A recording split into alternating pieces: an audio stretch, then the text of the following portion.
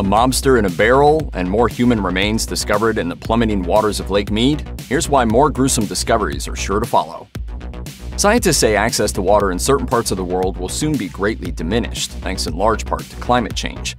This is especially true in the American Southwest, where a significant number of residents get their water from the Colorado and Rio Grande rivers. Due to drought, however, water levels in both natural waterways and man-made reservoirs in the area are lower than ever. An inadequate water supply isn't the only issue when the water levels drop so dramatically.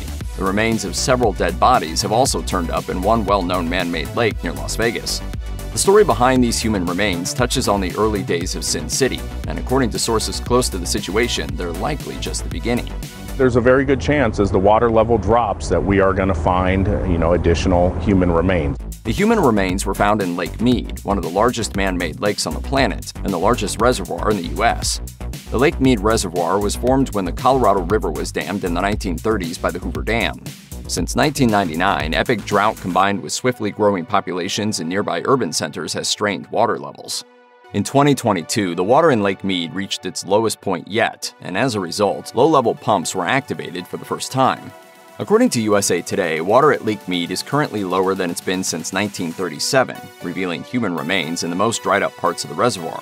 The first body, found by boaters on May 1, 2022 at Hemingway Harbor, was inside a barrel. Authorities say the unidentified male was shot sometime in the 1970s or the 1980s based on his clothing.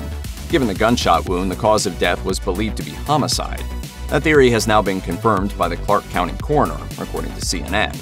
As of the making of this video, the body has not been identified, but efforts are underway to extract a viable DNA sample. The second discovery came on May 7th at Colville Bay. Those remains, found by paddle boaters, have been confirmed to have belonged to a person between the ages of 23 and 37 years old, according to CNN.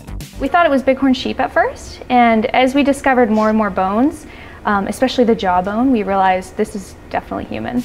The cause of death remains undetermined, but foul play is not suspected. The third and final remains, discovered at Swim Beach on July 25th, were only partial, and authorities say they're undergoing testing to see what can be determined about them. Whenever dead bodies and Las Vegas show up in the same sentence, with certain remains dating back decades, some suspect those killings might be mob-related. In the case of the so-called Hemingway Harbor doe, there's actual evidence that may be the case.